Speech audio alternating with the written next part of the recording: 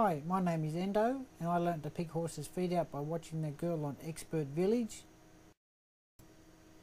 Today I'm just going to talk a little bit about insecure horses. As you can see, this horse, he doesn't mind me picking his feet out. I'm going to get the farrier to pick his feet out in a minute. I just want you to watch the change in character with him. Okay, I've had the horse for about a week now, so I made a little bit of groundwork with him. I'm going to give the hoof pick to the farrier. He's going to switch his defense to Defcon 2. The farrier is now a predator. He doesn't know him. He's on high alert. He doesn't want the farrier to get near him. I say it's Defcon 2 because it only gets one worse than that, which is Defcon 1, which would be he'd be attacking the farrier with his front feet to keep him away. Be lunging forward and cow kicking, trying to get him with his back legs as well. This horse got like this because its mare died when it was a foal. It's had to look after itself, rely on natural instincts to stay safe. He doesn't trust humans, didn't trust other horses, which is pretty sad, going through life like that, not trusting anyone. So you've really got to feel for the horse. It's not his fault. I know he's had a hard life, but partial blame goes to the breeder for not doing more to handle him.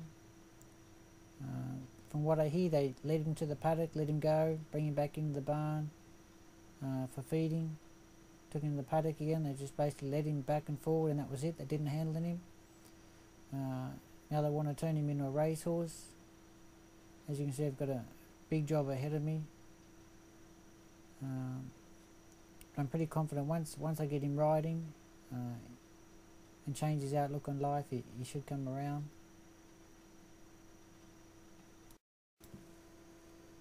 Okay, the biggest hurdle I have to face is probably when he goes. He's going to go down a training centre to strangers. They're all going to be predators again. He's going to carry on like this. More than likely they're going to say he's a waste of time, he's going to get someone hurt, and that'll be the end of it. So what I'll do is try and leave him here as long as I can.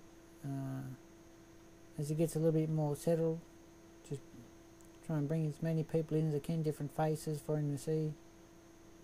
People that will pat him and get his trust up a little bit.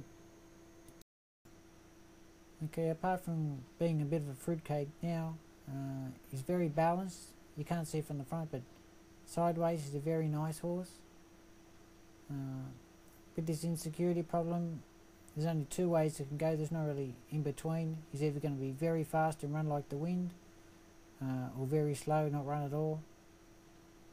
But I can't see why he shouldn't be able to run. All he's got to do is harness that fear in him and channel it through his legs. I think he could become a nice racehorse. I just hope when he does leave and goes to the race course, they give him the benefit of the doubt and give him a chance to prove himself. And I'll see you guys again soon.